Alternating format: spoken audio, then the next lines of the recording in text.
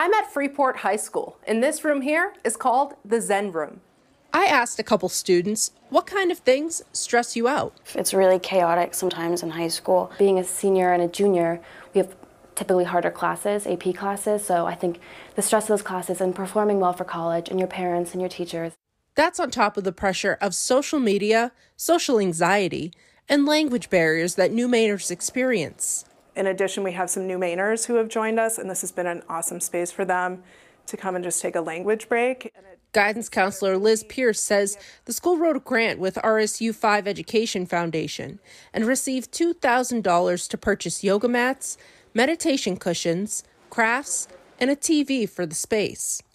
A lot of students come into us on a daily basis, with anxiety and panic, and we just thought, what can we do to be proactive? Students use the Zen Room during a lunch or study period. Mary Breyer says she enjoys rock painting. And I think it's really a special component of our school and makes us unique in that way that we have one. The Zen Room had to be closed for a year and a half because of COVID, but students like Katie Murray are happy it's back open.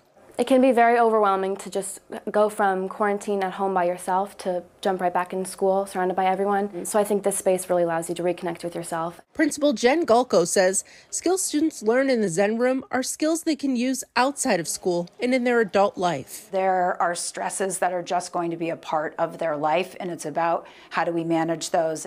Inhale, rise up. Students will continue to breathe in Find your balance. and breathe out to get through high school. I feel a lot better once I leave. I feel zen. Reporting in Freeport, I'm Talia Clark for WMTW News 8.